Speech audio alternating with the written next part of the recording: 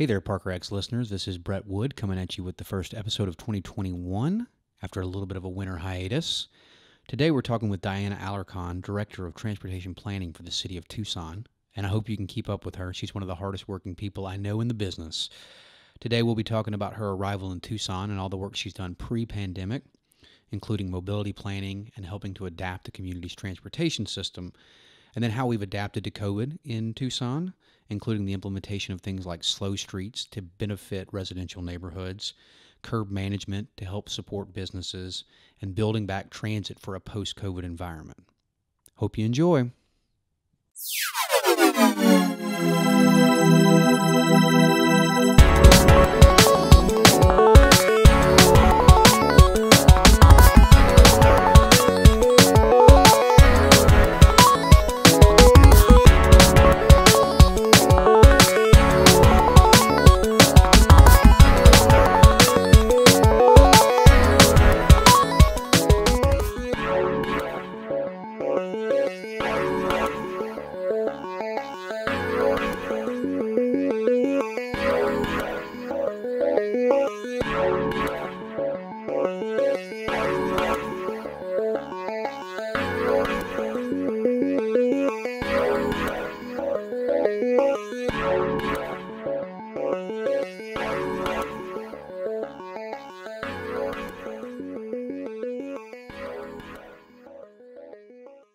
All right, so hey, welcome back, Parker X listeners. I'm here today with Diana Alarcon, the Director of Transportation Planning for the City of Tucson, over mobility, transportation planning, parking, anything that moves in the city, she's over it.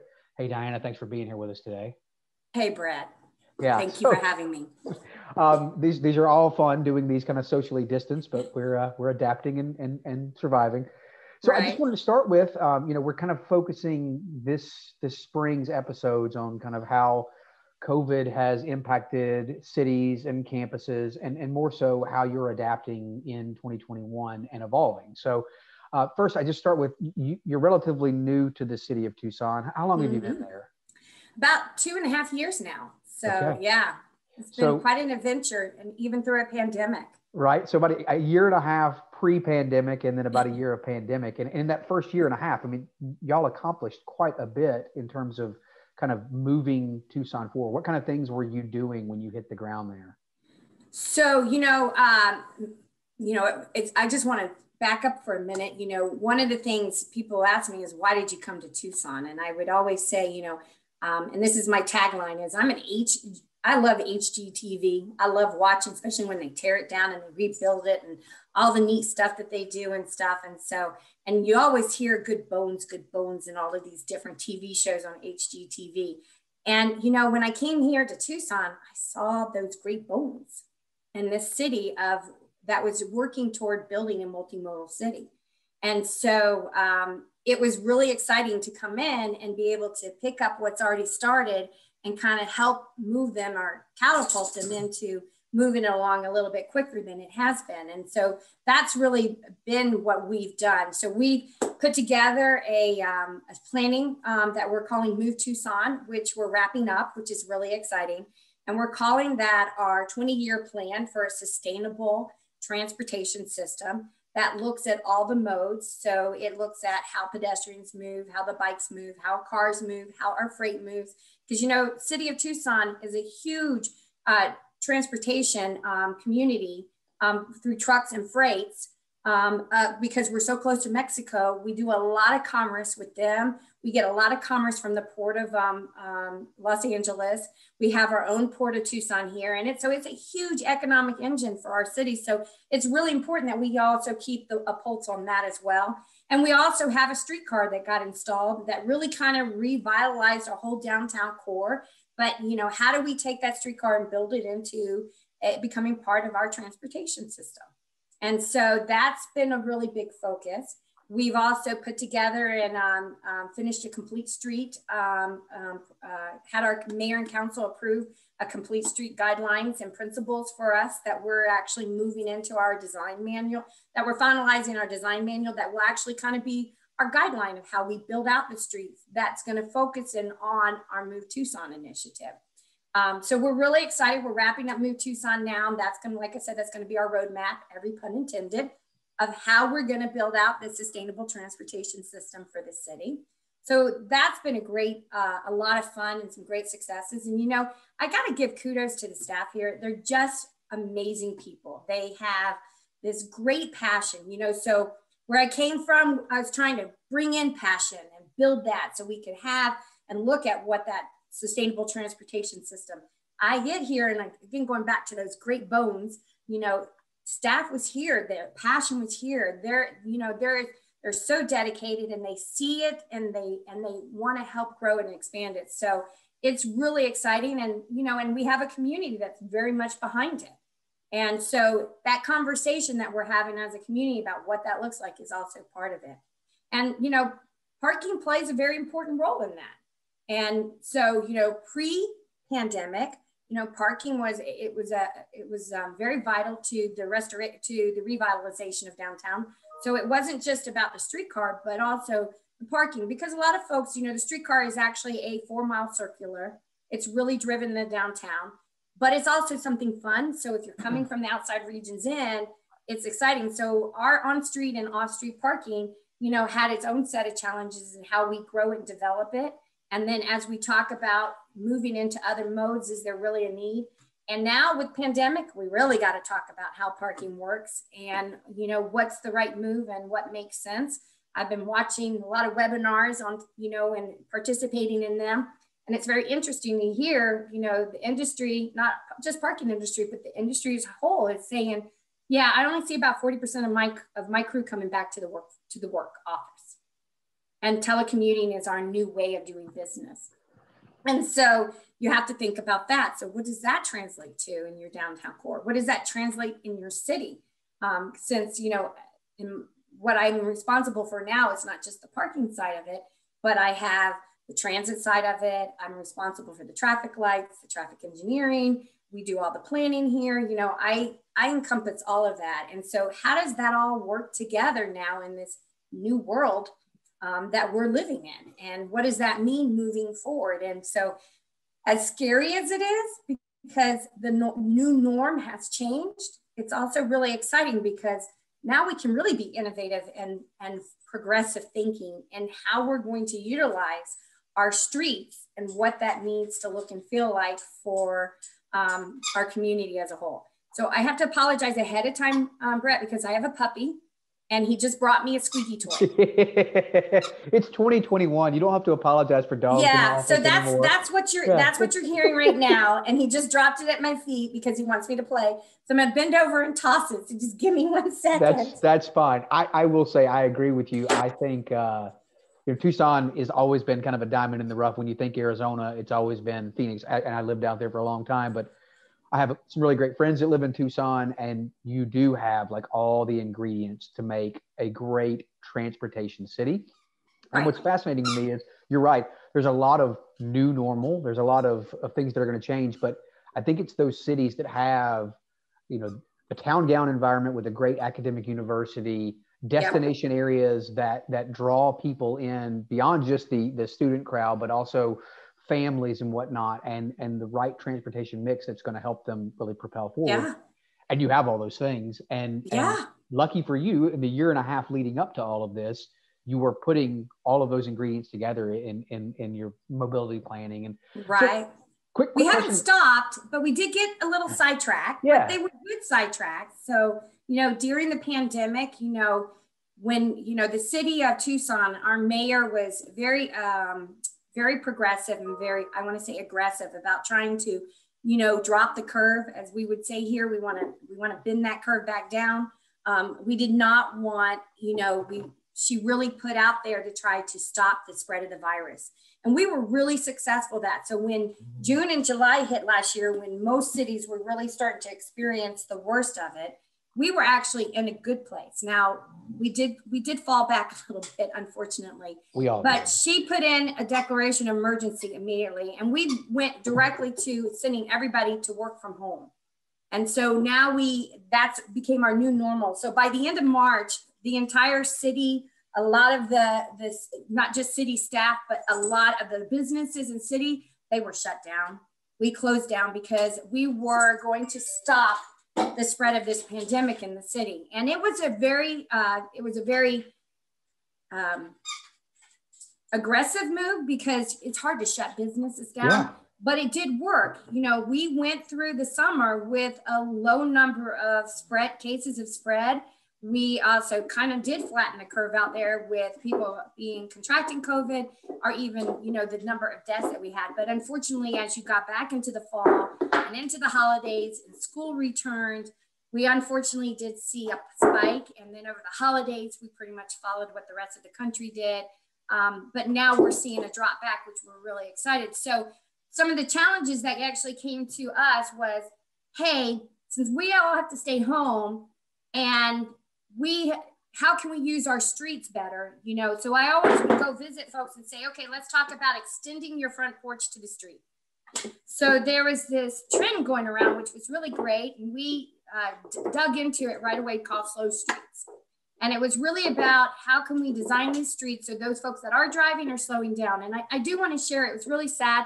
I sat in on a webinar last week with the National Highway Administration that shared that, you know, nationally what happened during the pandemic, because so many people stopped driving, the roads opened up.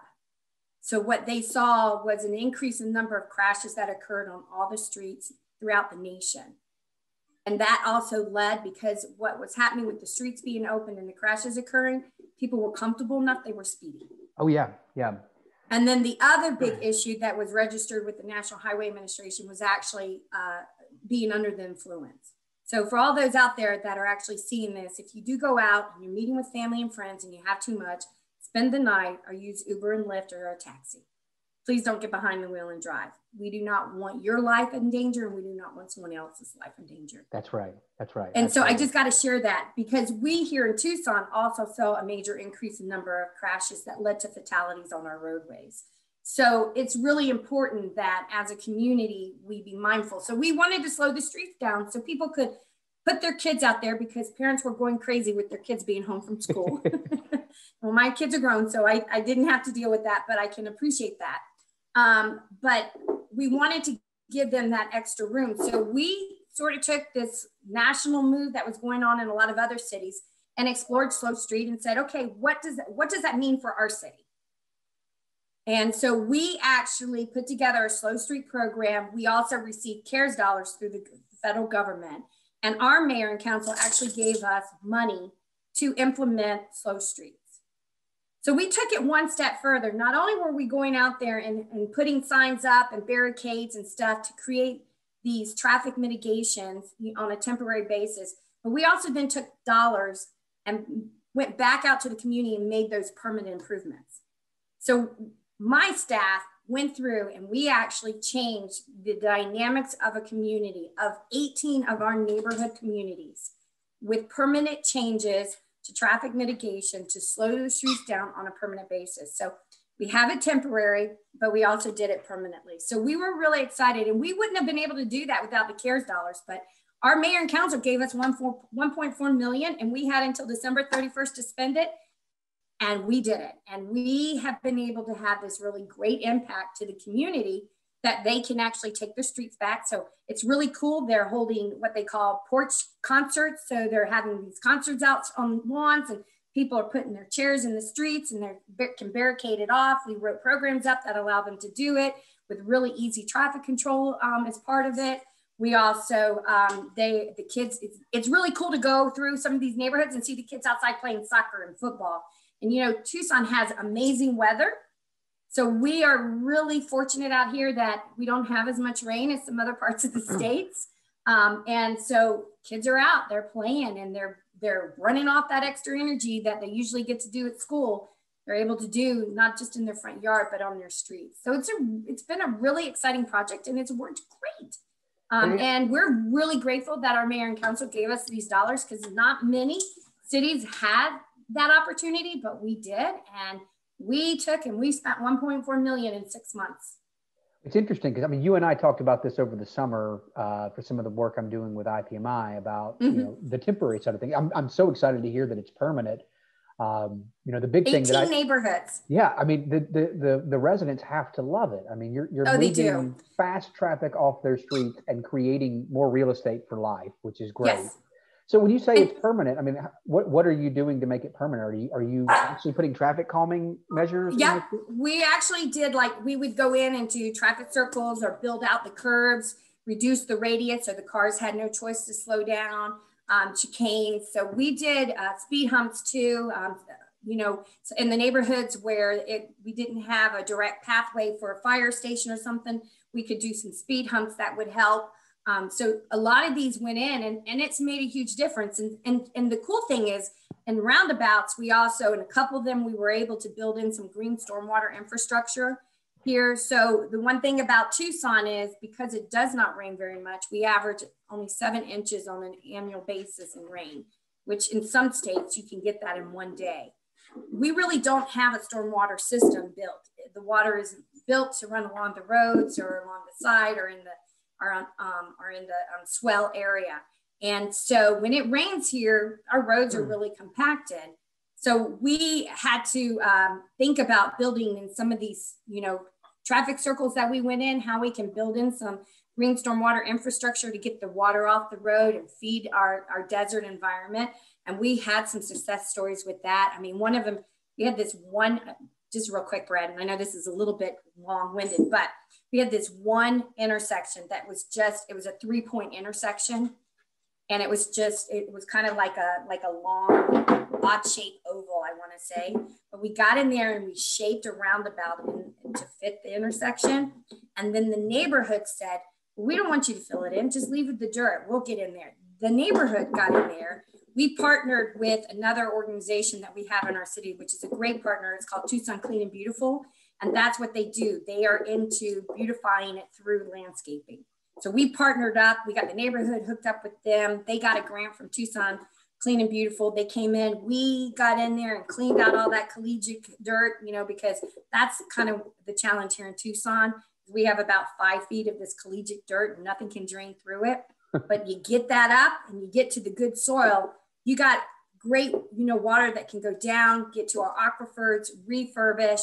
I mean, and so we got in there and dug out 5 feet of collegiate dirt, put down good soil, did native plants, just this beautiful, beautiful circle now that actually acts and is, the water, when it does rain, gets fed, the native plants are growing, prospering, we put cactus and stuff.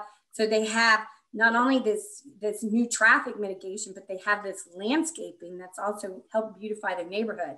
And then they've taken on the responsibility of maintaining it. They're so proud of what it did. That's and awesome. So, it's really awesome. So, a lot of really cool things came out of Slow Streets.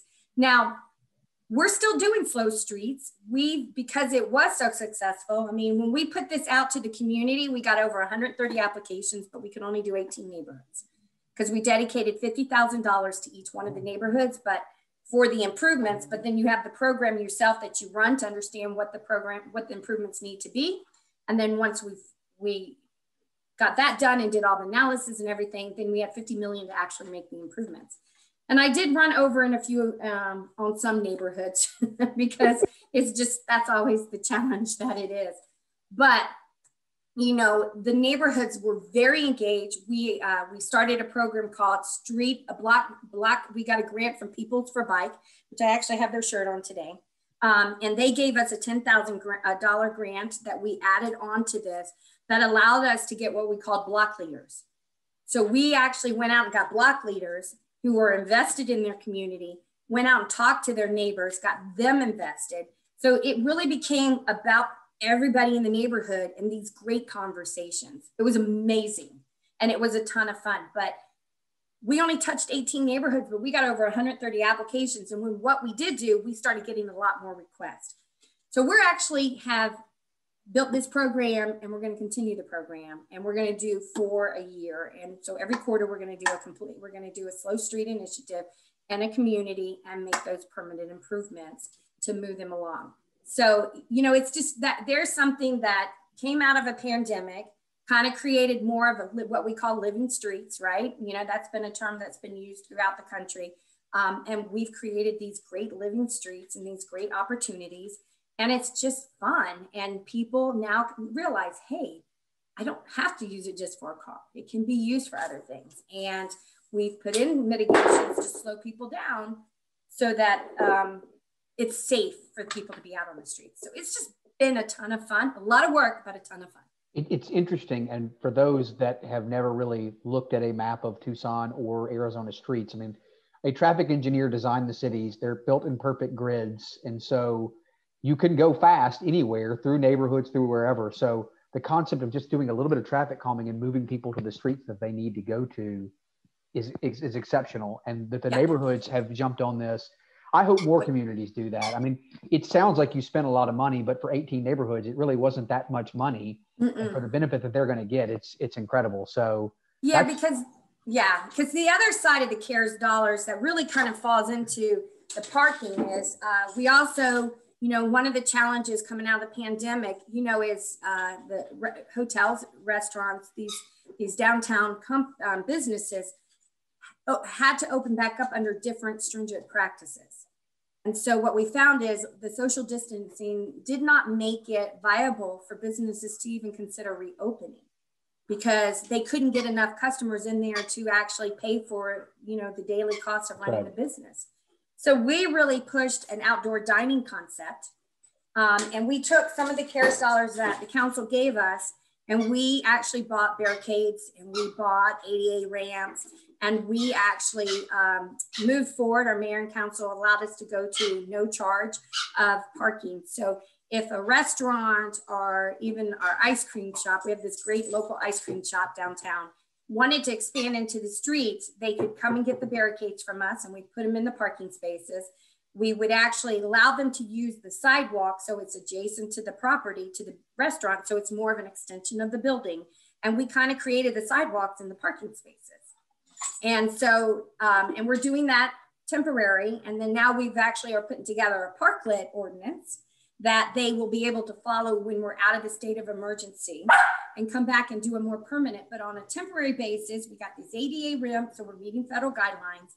We've moved the on-street, we've removed the on-street parking, created these sidewalks, and allowed the restaurants and the retail spaces to expand out on the street so that it made business sense for them to reopen. And that was another really good success story of how we got our, sorry about that, that's the puppy, how we got our businesses back up and running. Sorry about that, Brett. Why is it when you get on a call, they just feel neglected, man? My dog comes up here and so, that's another one of our successes. So, we're having that conversation about best use of the curb. And, before the pandemic, we were actually going to start a curb management study and we had to put it on hold. But now we reopened it back up. We're getting that study back up and moving because we now's the time we really should be having a conversation about what is that best use of the curb downtown and where is it we should have the parking and how should that look and feel. And, and we got to also keep in consideration, how does the TNCs, the Ubers and the Lyfts and the taxi fit into this? And, and then this leads us even to a better question and that we're having here in our city is, as we talk about that first and last mile and the use of the curb, where do we want to put mobility hubs where we can kind of pull all of this together? What makes the most sense? Because we're changing how we're moving transit. Everybody in the country saw a huge drop in transit use when this COVID went into the pandemic, when the pandemic actually became a conversation. We saw our paratransit drop by 80%. We're only back up to about 40% of the capacity we were a year ago.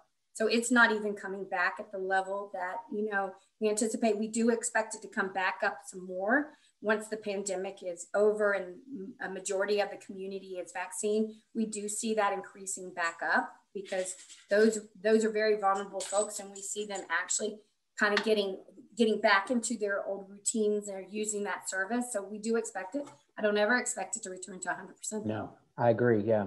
Our streetcar took a dive as well, because the U of A is a huge contributor to the ridership of our streetcar, and they took their students to online last spring.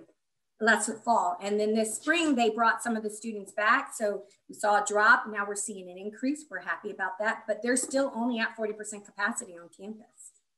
So until that world comes back, we're going to see a drop in the ridership with that. And then our transit operation took a 60% dive. Now I'm happy to say our transit is actually back up to where we're in the teens. So one day it'll be 17, the next day it'll be 19, maybe to be 11, something along that line.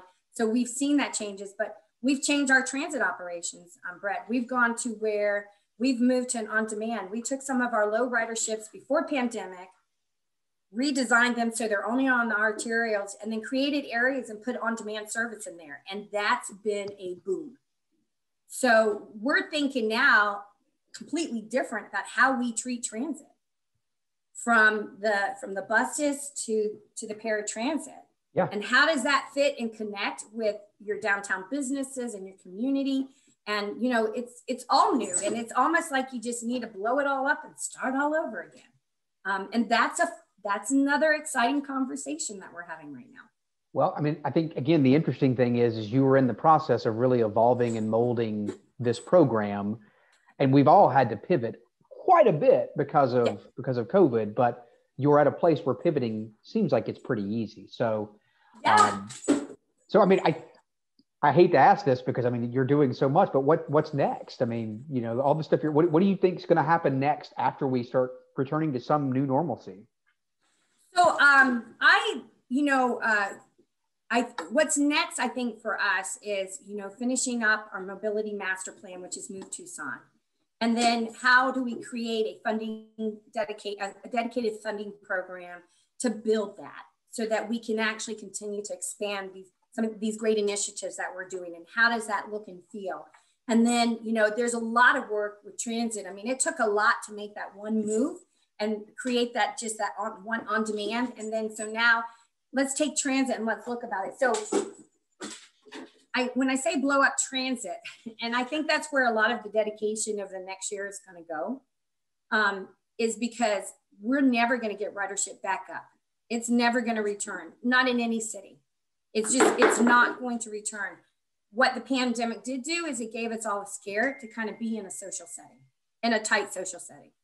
And even though right now the federal government has passed mandates to wear a mask, and you can't get on a bus unless you have a mask, you know, there's a lot of strict rules now that we're required by FTA and TSA to follow. There's still going to be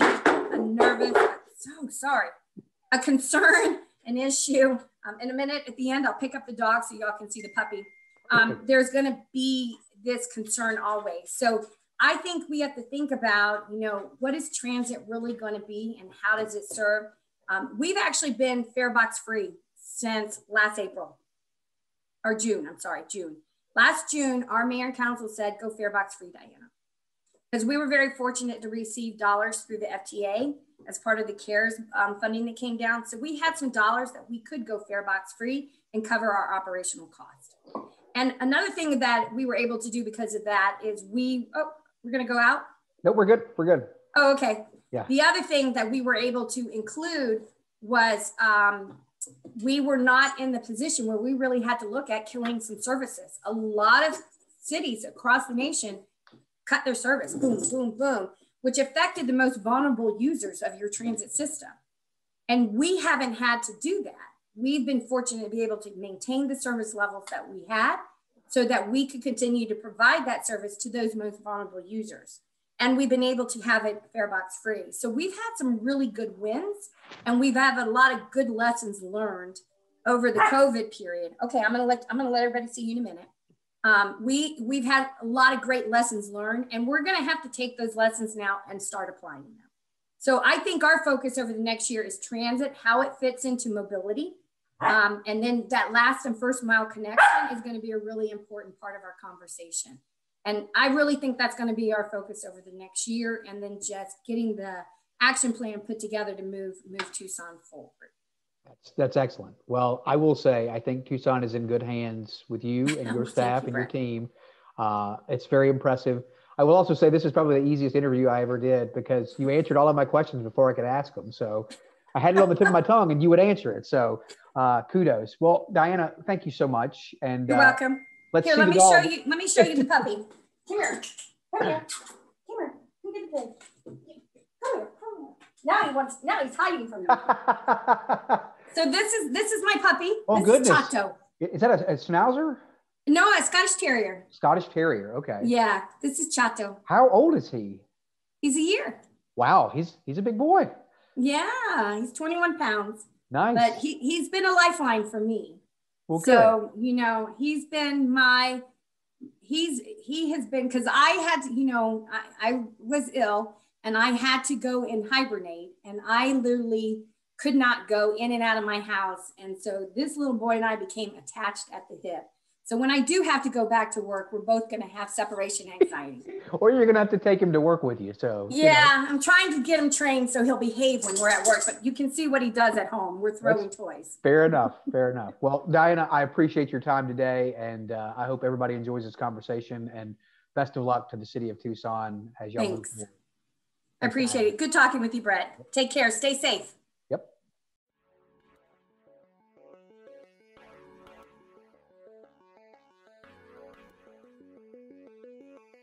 Thank you for listening to the Parker X podcast.